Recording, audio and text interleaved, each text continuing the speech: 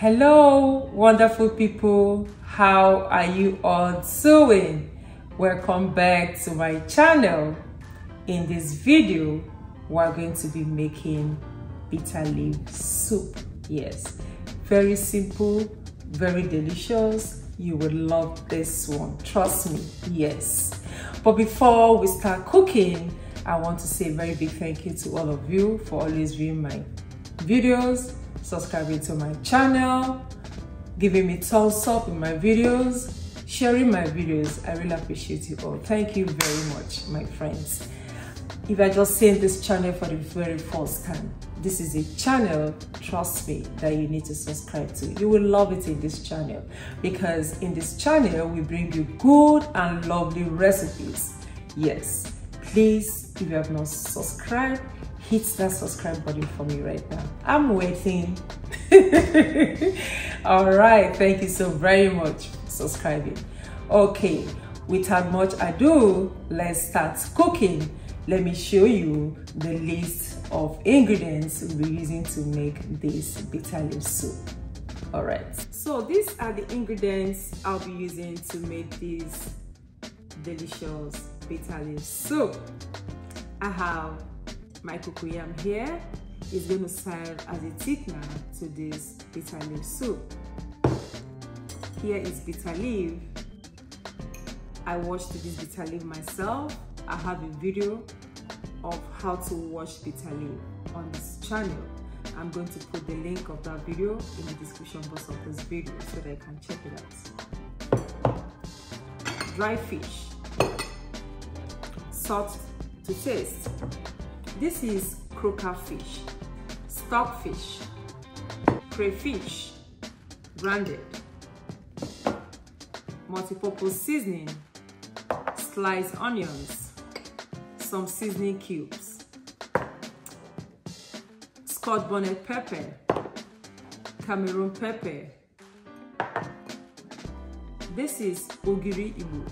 This Ogiri gives this bitter leaf soup that taste, that local taste you would love in your bitter leaf soup. This for me is a must in your bitter leaf soup. This is what catapults your bitter leaf soup to that correct level it's supposed to be.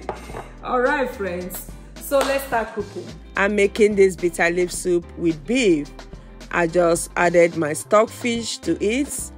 I'm adding my cocoyam. I've peeled and washed this cocoyam very well. So to it, I'm adding my onions, multi-purpose seasoning, salt, Scotch bonnet pepper, seasoning cube, and I'm going to be adding water to it, just a little quantity of water to start cooking this protein and cocoyam. Yes, I'm giving it a gentle stir. I'm good so that everything can mix well. Yes, so I'm going to be covering it for about 8 minutes so that I will allow it to do its thing. After 8 minutes, I'm just stirring this protein with cocoyam. Yes, so I just left it for 8 minutes so that the water can dry up and our protein will have a very good taste. So I'm adding more water to cook this meat until tender.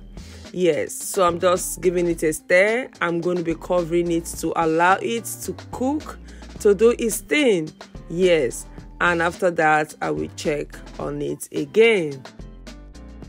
So at this point, I'm checking to see if the cocoyam is cooked. The cocoyam is cooked. Okay, so I'm going to be taking this cocoyam out from this pot at this point.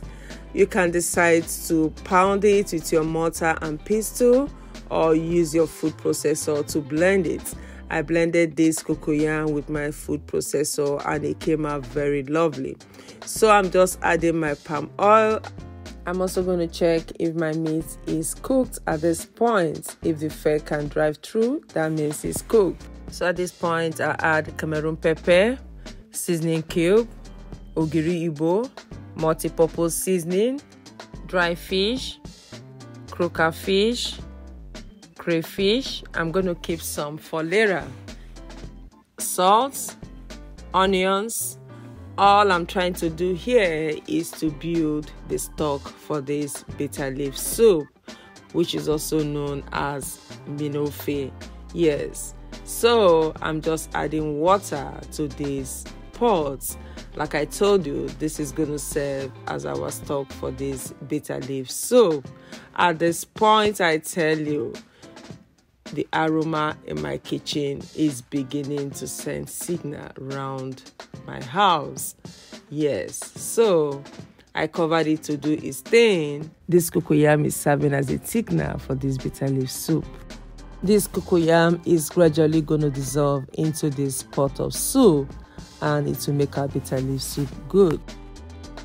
So I'm just going to cover and allow it to do its thing. At this point, I'm also checking on it to see how far it has gone.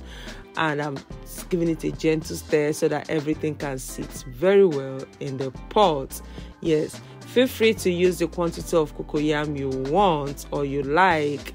I usually like to use enough cocoyam in my bitter leaf soup because I like my soup thick on the first day, because as I eat it the next time, I like to add water to it when warming it. So you can see this soup is coming up very good. At this point, I'm adding my washed bitter leaf. This bitter leaf is very soft because after washing it, I cooked it down. Yes, so that is why I'm adding it at this point. The aroma in my kitchen right now is very, very good. I need a witness in this kitchen. Can you see the pounded yam beside this pot? I'll be using pounded yam to enjoy this delicious bitter leaf soup. So at this point, I'm testing for salt and seasoning to know whether I need to adjust or not. This soup tastes so perfect. I don't need to adjust. So I'm going to be allowing this soup to do its thing for 2 minutes. This bitter leaf soup is one soup you want to recreate. Please, if you have not subscribed to this channel, go ahead and hit that subscription button for me. Thank you. Our bitter leaf soup is ready to be served.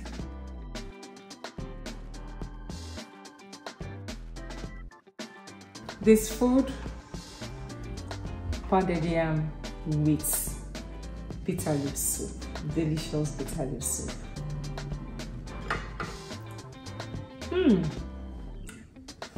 This soup is so good.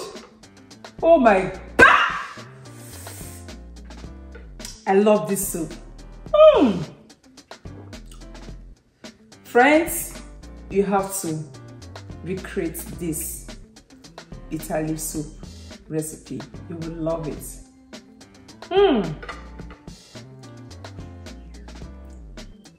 I'm going to leave in the description box of this video all the ingredients I have used to put this bitter leaf soup together. You will love it, I tell you.